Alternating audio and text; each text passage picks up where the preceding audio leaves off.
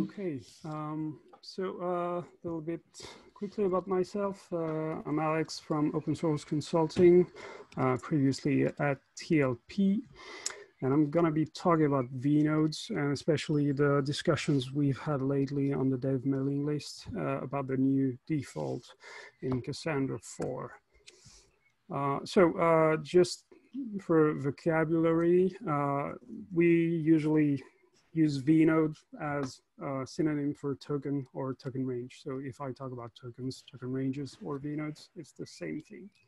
So a long time ago, and still now in some large installs, Cassandra was deployed without vnodes, and the ownership of tokens in the ring was fairly simple. So one node owns a single token range, and that token range is replicated on the RF -1 next nodes in the ring.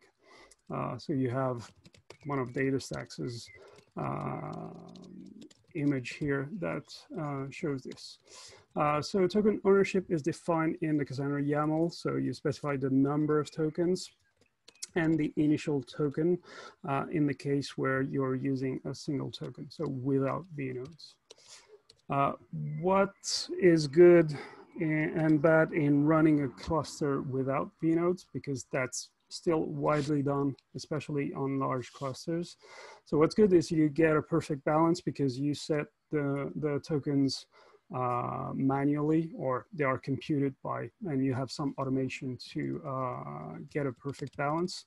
It gives you kind of fast repairs, although we'll see in the bad that there are some drawbacks. You get decent secondary index performance.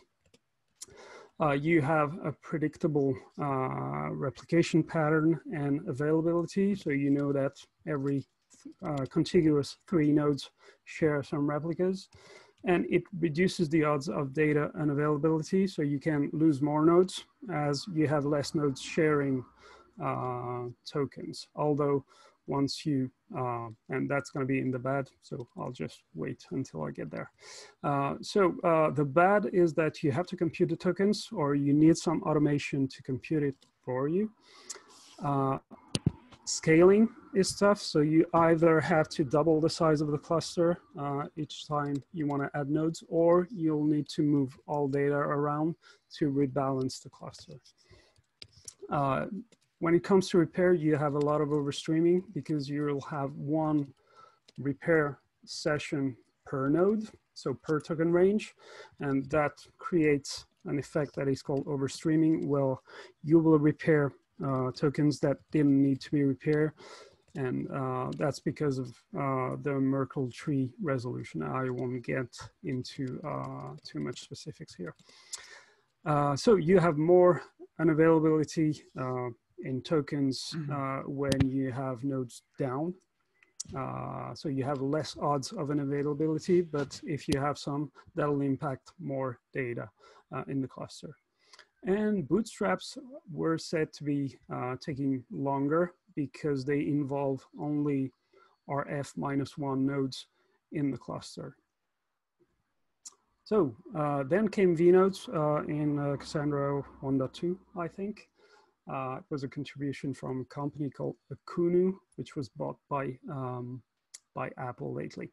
So here you have more than one token per node, and those token ranges will spread across the token ring. So here you have 3 nodes with different colors, and you see that they all own little bits of the ring, and they are all interleaved.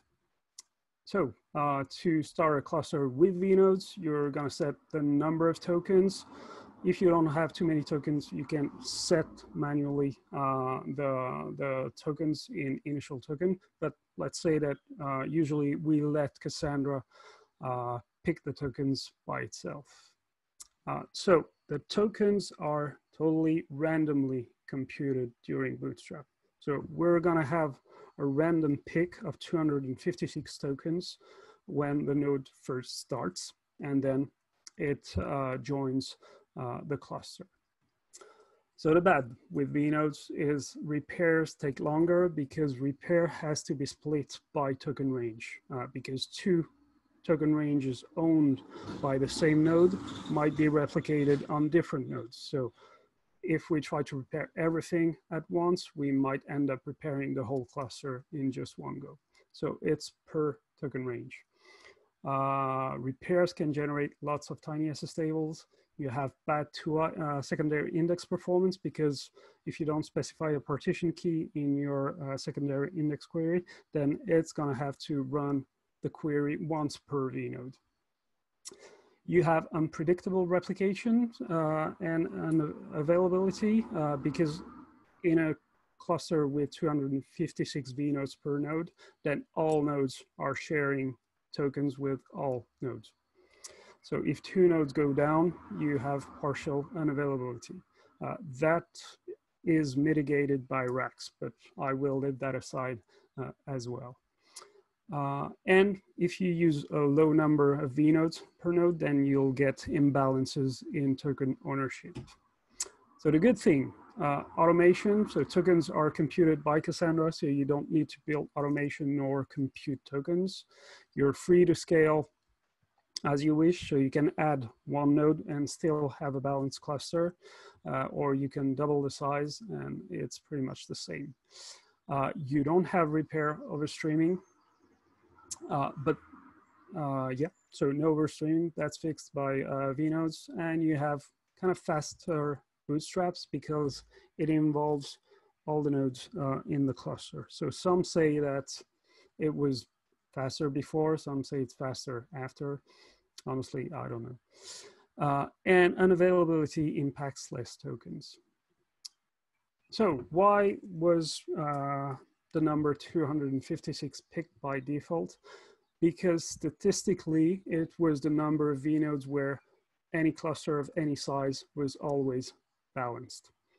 And if you try to use high numbers, then you didn't get an improvement on balance. So if you want to go lower and say use 16 vnodes, so this is an extract of a node tool status output from a customer we got last week. They lowered to 16 vnodes, and you have some nodes with 2.6 terabytes of data on disk and others with 700 gigs. So that's pretty massive, a pretty massive imbalance. So in Cassandra 4.0 was added a new token allegation algorithm, which was contributed by DataStax. To use that algorithm, you have to define a key space in the Cassandra YAML that will be used to optimize the balance when picking the tokens. And that key space must be replicated as all of your other key spaces. So let's say the use is to have a replication factor of 3, then you'll have to use a key space that has that replication factor of 3 so that the algorithm can kick in.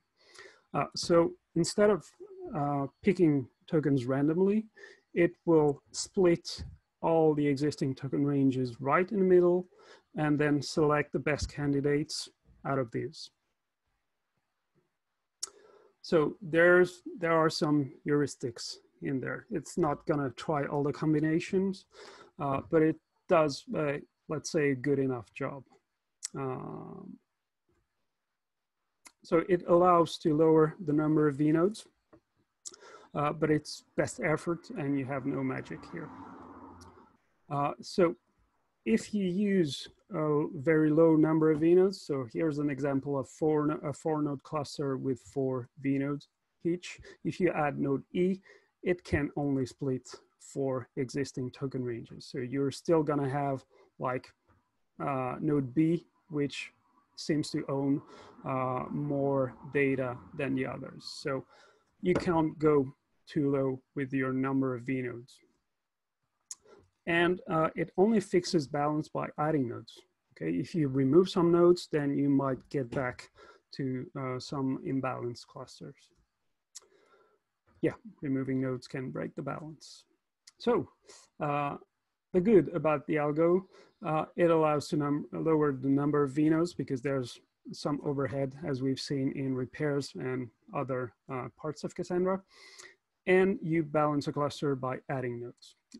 What's less good, it's disabled by default, and people just forget about it all the time. So they spin up the cluster with a low number of vnodes because they read in some blog post that it's good, but they didn't enable the algorithm.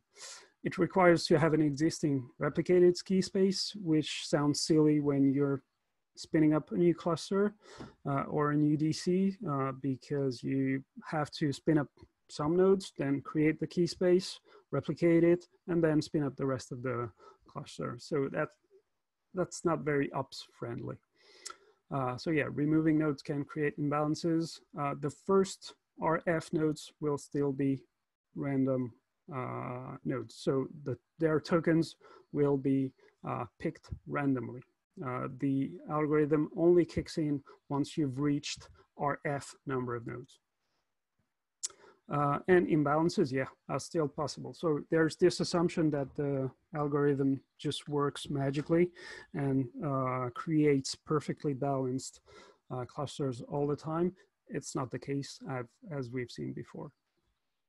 So in Cassandra 4, there's going to be an improvement, which is that you don't have to specify a key space. You just need to specify a replication factor for which you want the balance to be improved. So that's good. We're striking the requires to have an existing replicated key space. So that's one less thing to worry about. There's been a discussion recently on picking a new default for Cassandra 4. So Netflix and Apple are pushing for 4 vnodes because there was this paper from Netflix that showed that if you have 256 vnodes, then you could get 2.98 outages per century. But with 4 vnodes, it's going to be 0.35. That's an improvement, sure. So yeah, they have all graphs showing that per century you're going to get less outages.